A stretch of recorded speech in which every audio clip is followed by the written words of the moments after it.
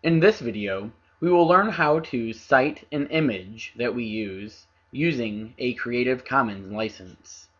When I created my page on my Who's Who book, I used an image which I did not own. I do, however, have permission to use it, but I first must cite my source. To do that, I'll find where I obtained the image from. In the Insert Image menu, under Search, when you select the picture, it shows the URL for where your image is from. In this case, the image is from Flickr. So I've found the image source, but how do I know how to cite this image? Using the Creative Commons website, wiki.creativecommons.org, I can find the best practices for attribution. To cite an image or a resource with a Creative Commons license, you need to know the title, author, source, and license. Let's look at the title, author, source, and license of the image that I chose. The title of this image is Piano Keys, and the author for this image is Marie.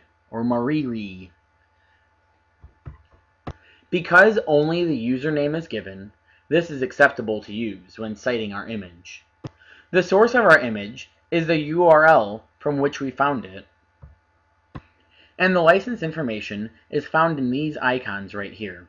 When I click on this in Flickr, it'll give me more information about what license this is. This license is this information right here. It's an Attribution Share Alike 2.0 generic license. It can be shortened using this.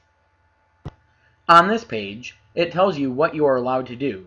I can copy and redistribute the picture, and I can also adapt, transform, or build upon the picture. This would be like when I masked the image. I'm going to insert a text box with the image information inside. In some presentations, this can all be done on one cited page, but in our case, we will put it on this specific page. The title is Piano Keys. The author is Marari. The source is the URL. If I choose, I could also take the URL and shorten it down and just say here, but I want to make sure that I hyperlink to the correct website.